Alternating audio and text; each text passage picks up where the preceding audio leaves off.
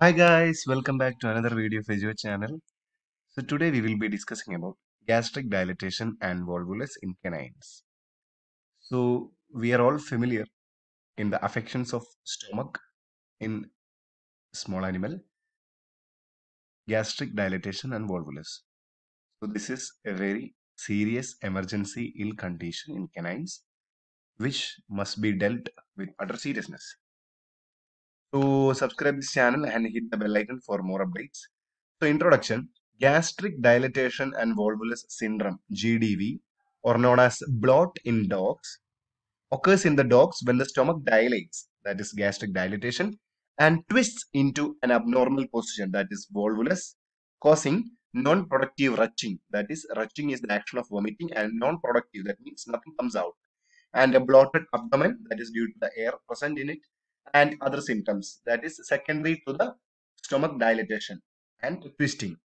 So GDV is a serious life-threatening condition that requires emergency treatment. So incidents, who all or when will this hit on to the dogs?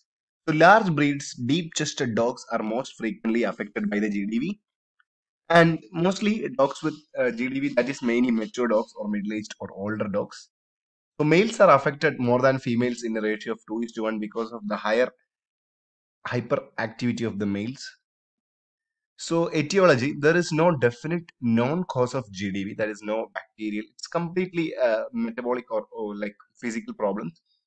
So eating a single or a large meal daily, drinking large amounts of water immediately after eating, exercising very vigorously on a full stomach, or gulping down the food very quickly, or it may be caused by the genetic factors due to the weaker ligaments of the stomach, which is held in the stomach. So the pathophysiology, once the food is in the stomach, it started getting digested. It will be producing HCl and the food components will be breaked up. So dilated stomach leads to compression of the duodenum that prevents the passage of gas in the small bowels. So stomach dilates and the splenic vessels come to lie ventrally across the esophagus. So when become partially obstructed, that will lead to venous congestion and followed by splenomegaly. So rotation of the spleen can also happen in case of this thing, and the development of gastric necrosis and splenic necrosis can also happen. The dilating stomach exerts pressure upon the caudal vena cava and it get occluded and promotes the severity of the shock, or it starts to the hypovolemic shock. As intragastric pressure increases due to the presence of gas inside the stomach, it can create ischemic hypoxia of the gastric wall that will lead to gastric necrosis.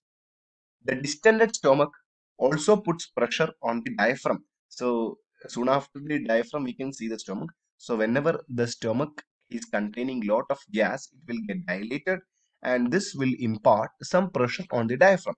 That will lead to the pressure on the lungs, and that will lead to respiratory difficulty, dyspnea, apnea, etc.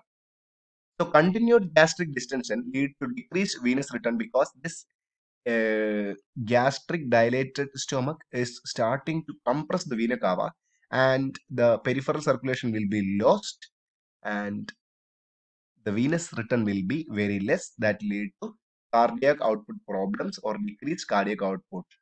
Portal venous occlusion may initiate septic shock, and that is caused by hypovolemia or failure of the reticuloendothelial system capacity to neutralize the endotoxins which is produced by the pancreas and released by the pancreas and the spleen. So this is actually the condition. You can see this is the esophagus and this is the pylorus region. So normally position stomach will be like this. As the stomach distends and rotates, the esophagus twists and the pylorus begins to point upwards. You can see this thing. And see the pylorus, the stomach twists and the pylorus moves to the opposite side, and you can see completely it gets as a C-shaped appearance. Over the time, this stomach causes discoloration and irreversible damage. That is actually the vessels will be occluded and this will lead to ischemic gastric necrosis. So you can see a papal appearance or C-shape appearance, etc. It's correct C-shape. You can see, you can very well appreciate the C-shape. You can see the C-shape. This is the C-shape. So this will be the esophagus, and these are the ligaments which is holding the stomach. So this is normal stomach, and this is GDV stomach. So you can see how this is revolving. So healthy dog when gets bloated and twisted, and that will lead to extended abdomen. So these are the pictorial representation of the pathogenesis of the gastric dilatation volvulus. So this is the distended abdomen. This is a characteristic T-shape appearance. So clinical signs. So whenever the animal will be taken to the hospital, it will be showing some clinical signs, mainly restlessness or anxiousness, abdominal discomfort, retching or dry heaves, distended abdomen, groaning, rapid or difficult breathing, excess salivation, depression, and lethargy. So later symptoms will be like cool extremities. That is actually due to the absence of peripheral circulation. Pale mucous membrane and prolonged CRT, that is capillary refill time will be lost. It will be greater than 2 seconds because of entire blood will be pulled into the general circulation and no blood will be there in the peripheral circulation. Arrhythmia due to the problems of decreased cardiac output, low blood pressure due to the low venous return. Death is actually due to hypovolemic shock and endotoxemic shock. So you can see unproductive retching, excess salivation, distant abdomen due to the gastric dilatation, and lethargy. Diagnosis is completely a tentative diagnosis that is based on history, clinical signs, feeding habits, and palpation techniques, and also the experience of the clinician. So you can go for complete blood count because there will be toxins, there will be excess neutrophilia and all. You can see whether there is release of endotoxins and all. So radiography, GDV is diagnosed with abdominal radiograph showing distended abdomen that has shelf or C-shaped appearance. Ultrasonography and ECG, you can go for heart problems and all. Whether we can see this GDV has affected the heart. So treatment, GDV is a medical emergency actually, and treatment should begin as soon as possible. So sooner the dog is treated, the greater is chance of survival. So you can go for antibiotics to correct the gastrointestinal infections, antihistamines to control gastritis and peptic ulcer due to HCl, corticosteroids to control the inflammation. Medical decompression techniques can be used by you passing a pipe which can actually impose the gas and which will decrease the amount of gas present in the stomach. Sometimes it cannot be done because if the stomach is twisted, it will be difficult to pass the tube through the esophagus into the stomach. In that time, the dog will be needing surgery. So surgical technique is actually suturing the stomach to the body wall, usually a part of ribcage, or so it cannot twist again. That is belt loop gastropexy or anchoring surgery. So we will be anchoring the stomach into the abdominal wall so that it won't be revolving again. So this is actually the gastropexy belt loop. So this is actually the loop and this is the belt. You can see actually how it is like the human belts. Surgical tacking or belting. This is belt loop gastropexy. So complications, GDV surgery is not always successful and it can lead to arrhythmia, belching and death because of the other problems of venous congestion and all.